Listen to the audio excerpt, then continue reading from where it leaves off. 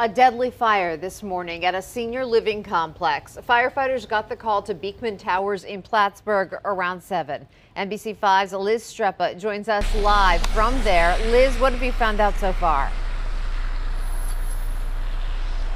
Well, Steph, it really is a tragic situation. We've learned that 71-year-old Isabel Labarge has died from her injuries as a result of this morning's fire. Now, Labarge lived on the first floor of Beekman Towers. Firefighters say when they got here around 7 o'clock this morning, the flames had not yet spread beyond her apartment. They were luckily able to contain and extinguish those flames within about an hour.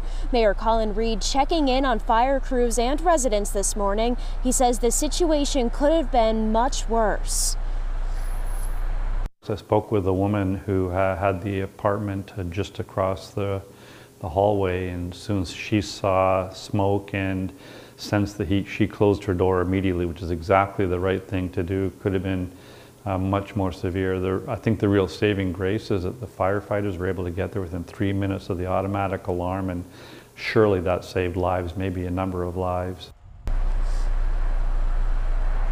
Now, 2 other people were transported to the University of Vermont Health Network Champlain Valley Physicians Hospital here in Plattsburgh for smoke inhalation. They were released from the hospital earlier today, and the Plattsburgh Police Department is still trying to determine exactly what caused that fire. Live in Plattsburgh, I'm Liz Strepa, NBC5 News.